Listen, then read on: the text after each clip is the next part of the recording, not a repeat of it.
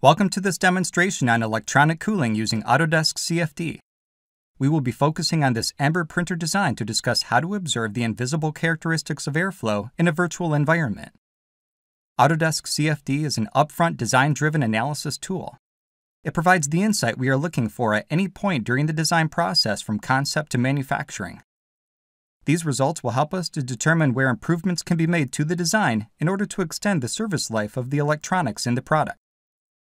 They will also aid in reducing packaging size while maintaining performance. The traces you are watching are just one of many ways to visualize airflow. During this video, we will discuss other result types such as iso surface plots. Create a 3D surface that represents a particular velocity or temperature of the air. Watch how easy it is to dynamically drag and drop the value and see all the areas of the design. Even show the direction of the flow on the surface by turning on vectors.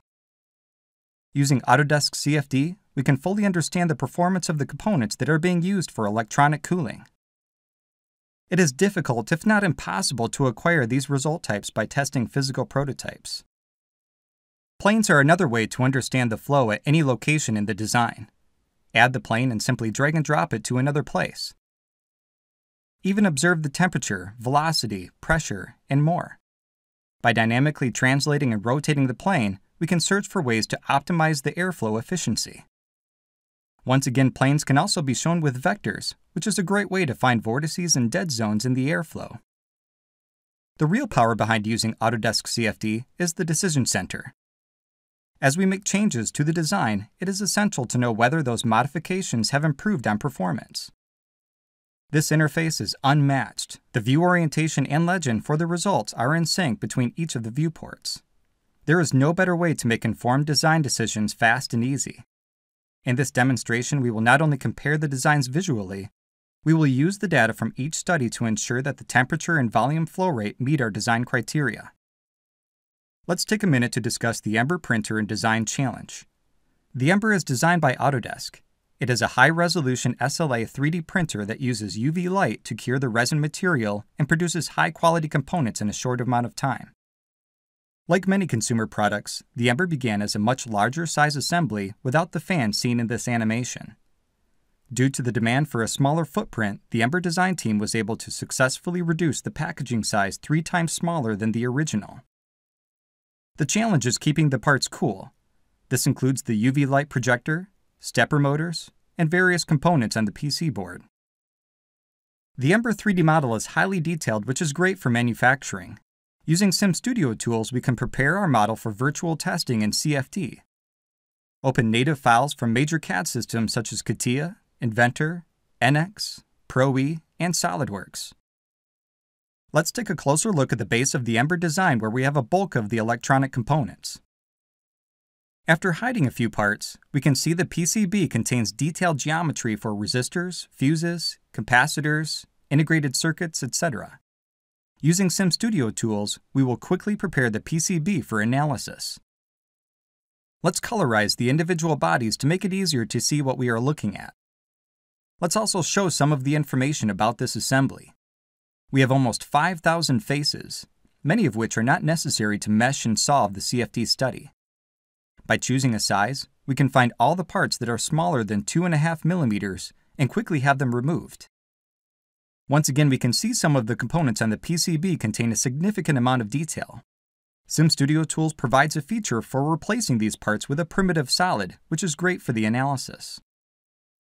You can see here the size of the body is automatically based on the existing geometry, or manually drag the size and even choose the shape of the solid. SimStudio Tools even recognizes copies of patterns, greatly decreasing the time involved when simplifying multiple instances of small components. With very little effort, we have already removed half of the faces in this model from 5,000 to under 2,500. Upon completion, it is down to under 900.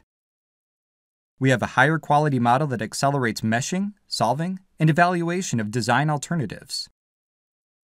Back in the main assembly, it is common to see extruded text or logos on consumer products. These features are automatically detected and deleted using remove features, once again saving time on mesh creation later. Now that we are finished, it is just a matter of sending the assembly to Autodesk CFD. By spending a few minutes in SimStudio Tools, we have a model that is highly efficient. That means less time meshing and solving, leaving more time for innovation to make better products. The setup in Autodesk CFD is intuitive. The ribbon takes us step by step through the process of specifying materials, boundary conditions, and mesh settings before running the solver. The editing options in the graphics view are always in alignment with the current setup task. Autodesk CFD contains a large database of material models to choose from. Specialized model properties are created specifically for high-fidelity results in electronic cooling. In this list, choose items beyond fluids and solids. We will also find internal fans, centrifugal pumps, PCB compact thermal models, LEDs, thermoelectric coolers, heat exchangers, and heat sinks. All these models reduce the amount of effort needed to draw detailed features and apply proper boundary conditions. We have a few parts that are generating a significant amount of heat. The two stepper motors will be set to 10 watts each. Then there is a UV light projector that is outputting 20 watts. There are also various components on the PCB that we have already applied heat power to. Mesh sizing is an important part of the setup for getting accurate results. Here there are some areas on the model that may require more attention. For example, the heat sinks play a significant role in dissipating heat from the UV light. We want to make sure we capture the airflow accurately. Upon editing, Autodesk CFD provides a preview of the mesh size before it is generated. The solver contains several settings for calculating airflow and heat transfer. There is an option for steady state and transient studies solved over time, as well as the capability to solve in the cloud. This is a great option for running studies during work hours when we need computer resources for other tasks. Scenarios that are run in the cloud are solved simultaneously so we can acquire results on several design scenarios faster. Our first scenario is a natural convection problem without the use of fans, so we will have heat transfer selected along with gravitational effects. Let's begin by taking a look at the cross-section of the air. Currently, we are observing temperature results for the components as well as the fluid volume. We can see the warm air naturally move to the top of the base. How about velocity? As we drag the plane over the vent on the bottom, we can observe the air entering the system. By changing the direction of the plane, we can noticeably see the pattern of the holes on the base. Right now we are using a fringe plot. It also helps to use vector settings and observe the direction of the flow. Not only can we see the direction of the flow on the 2D plane, the vectors are displayed out of plane, providing a 2.5D representation. Earlier we were looking at the traces coming from the fans. Placing them on the design is fast and easy. Simply choose the locations on a plane for each trace, or even create a circular or rectangular pattern. The rectangular pattern works great for the vent we are using on the base of the printer. They clearly show the behavior of the air from the inlet to the outlet, and they can be displayed many different ways. Now the big question: we reduced the size of the Ember printer 3 times smaller. Is the natural air convection enough to cool the stepper motors? Checking the temperature of one of the motors, we can see it gets as high as 162 degrees Celsius. Certainly with a more compact design, it looks like we are going to need to install fans to move the air in and out of the system faster. Let's go ahead and take a look at them using SimStudio Tools.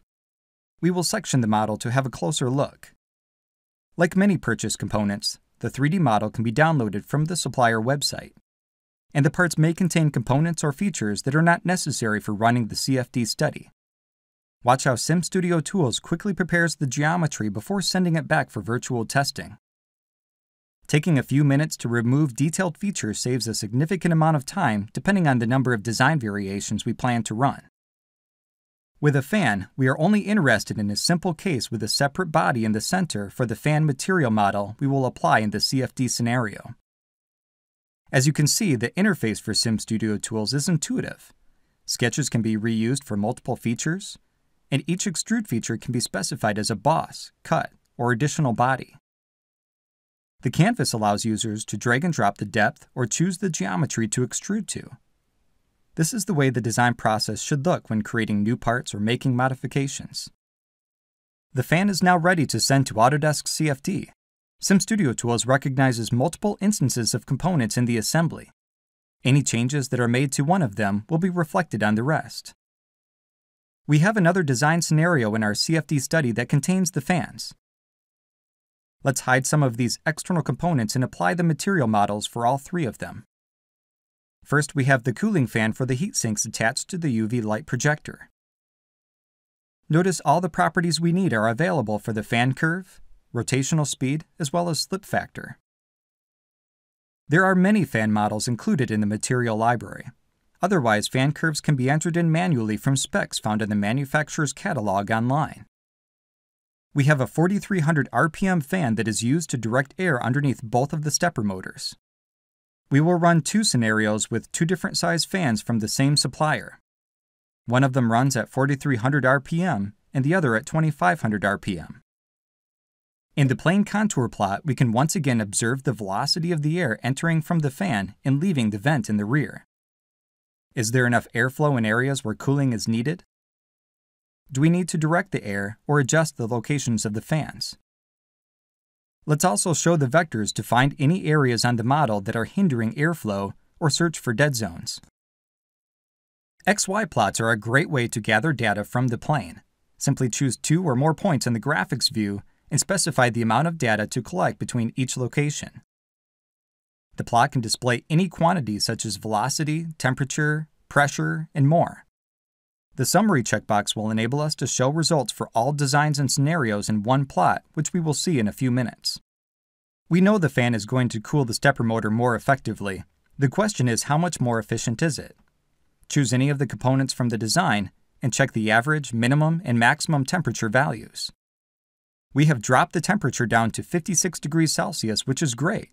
However, the 4300 RPM fan may produce excessive noise. So we have also run a study using a 2500 RPM fan from the same supplier. Using the quieter fan, we are looking at 78 degrees Celsius. Our goal is to keep the temperature below 70 degrees in order to extend the life of the printer. Perhaps we can still use the quieter fan if we make some changes to the design. In an effort to reduce the system resistance, we will make some changes to the vent in the rear using SimStudio tools. We have added smaller holes between the larger existing ones. Let's also extend the length of the vent for additional exit points for the airflow. This should reduce the system resistance and lower the amount of pressure on the fans. The question is whether it will improve it enough to install a more energy-efficient and cost-effective device to cool the motors. Before we look at temperature results, let's pull up the Decision Center and compare the 4 different scenarios that we have solved. At this point, we will leave out the initial study using natural convection. Viewports are a great way to compare the various plots. Does the fan size or geometric changes have an impact on the airflow and temperature? Already, we are observing better performance in Design 2 with the larger vent for both of the fan sizes. We have several plots created to make sure we choose the best design possible. Here we can clearly observe the flow between the fan and the rear vent. If there are any dead zones, it may be interesting to show the velocity vectors to better understand the direction of the flow in those areas. And finally, the isoplot seen here displays vectors at a particular velocity. This helps us to understand why some parts, such as the stepper motor and PCB, are cooled more effectively. Ultimately, that is what is important to us. Let's have a look at the actual temperatures of the UV light and motors, as well as the operating conditions for the fans, such as volume flow rate and pressure. We can see the temperatures listed for each of the components that generate a significant amount of heat, or show a graph to easily compare the values for each design. We can see that the UV light projector temperature in Design 2 with the 2500 RPM fan is almost the same as Design 1 with the 4300 RPM fan. The stepper motor for Design 2 also meets our requirements. The pressure drop on the 2500 RPM fan is 3 times lower while still providing an effective volume flow rate and improved energy efficiency.